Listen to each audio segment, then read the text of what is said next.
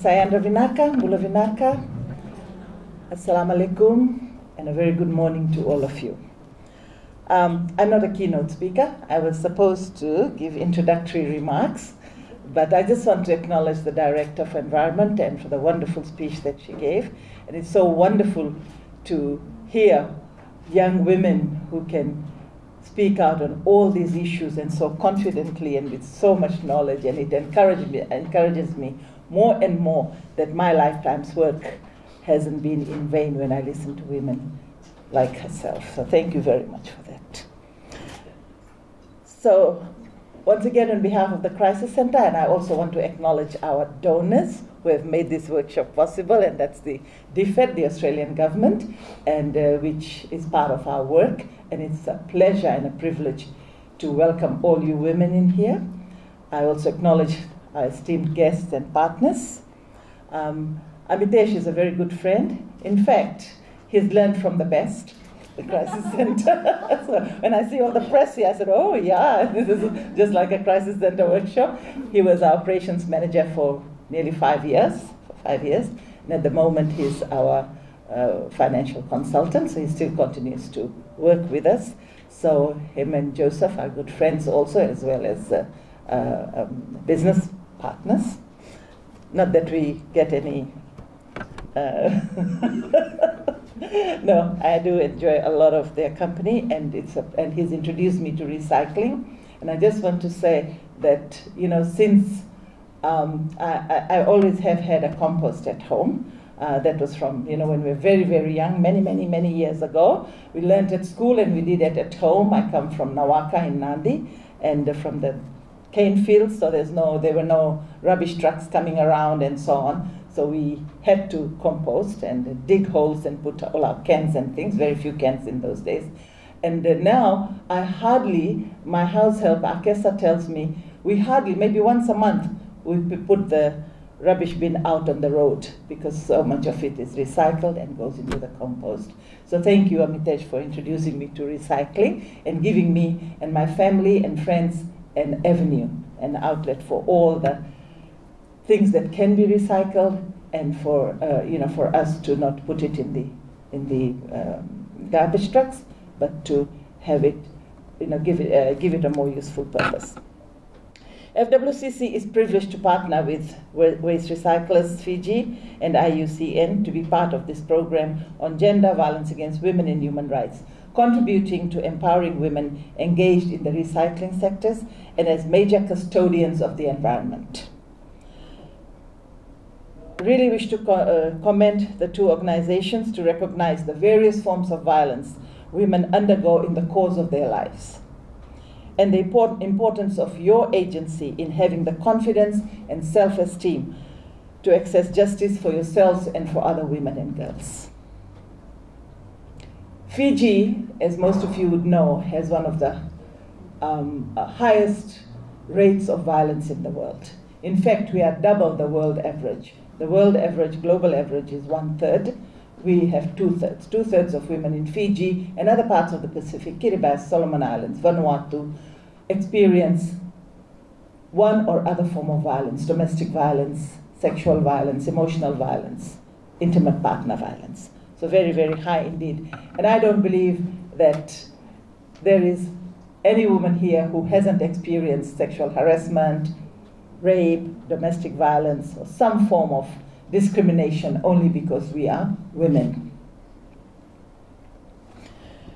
Children in this country also, when we talk about women and girls, we also talk about children as young as 4 months have been subjected to sexual assault, and these are police records show us that. And that is not a good place to be. Patriarchy, male-dominated structures and systems enables this gross violation of women's human rights daily in Fiji and the Pacific and the rest of the world. Often the most vulnerable are the most disempowered. The work you do is essential to the preservation of our world, but often folks involved here are seen as being at the lowest rung of the ladder. And when you are at the lowest rung, the discrimination, the violence, and all those things are multiplied. Women often are relegated to work that is seen as unimportant and therefore lacking dignity. We take away people's dignity. Of course, housework is where we all are at. No matter where we are, those women who are in paid employment, they have the double burden of child rearing, giving birth, ensuring we are pregnant every now and then. No, that's part of the job. And then finishing off all the housework also. So that's a double burden. For many women, just the whole day drudgery of the work takes away a lot from them and disempowers them more. Housework is not seen as work. I am just so grateful I have somebody to help me in the house, to help me keep my house clean. I can't do that work. It's too much to ask for a woman. Many of us in this room, many of you in this room, you know what I'm talking about. Poverty is a killer for women. This program this week, I just wanted to talk a little bit about structural violence. Often as a result of the structural violence against women that exists, because once we have the physical, sexual, emotional, the coercive control and so on, but we also have what is called structural violence, where we deny women the basic human rights, access to education, access to health facilities, reproductive rights, reproductive health facilities, economic development of women, lack of access to resources, and a total lack of privileges that men are often given as a right. So that puts us in a very bad situation. The program this week aims to empower all you women who are present here by learning more about your power, to take agency to better your own lives, and not having to ask other people to do it for you. You will be, at the end of the week, you will be providing agency for yourself, of course with support from the people who are your supporters. This workshop also contributes to the commendable objectives of Waste Recyclers and IUCN. I was reading some of the articles to ensure your participation in developing and implementing solutions and to taking leadership in this work. Women must be part of the solution, a major part, because we are the custodians. I just wanted to make a request, and I'm glad that the Director for Environment did not mention the word waste pickers.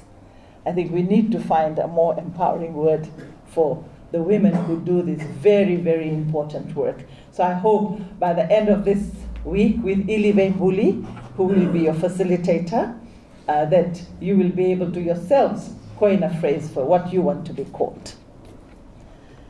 So I want to congratulate everyone, to wish you all the best for this week, and for Waste Recyclers and for all other businesses, of course. Healthy, happy workers contribute to better productivity, effective productivity. So if you keep, and that's our motto at the Crisis Center, look after our staff, ensure they're happy, they're healthy, and we get the best results. So it's good for the two organizations to take this initiative. I know this week there will be some sad moments. There will be a lot of realizations of your own lives. Remember, I've done this work for over 30 years, and I know I've seen women come in here after the first day, and then they suddenly realize what they are going through. A lot of times, as women, we don't think about ourselves. We put our problems, our health aside, because we're looking after our families, our children, and our extended families, yeah? And so on. So we hardly think about ourselves. This week, I urge you to think about yourselves, to talk about yourselves, to talk about your experiences, and find those solutions. Yeah? So there will be sad moments, but I can assure you, you will have a wonderful time on this journey of discovery and empowerment. Again, congratulations, and I wish you all the best.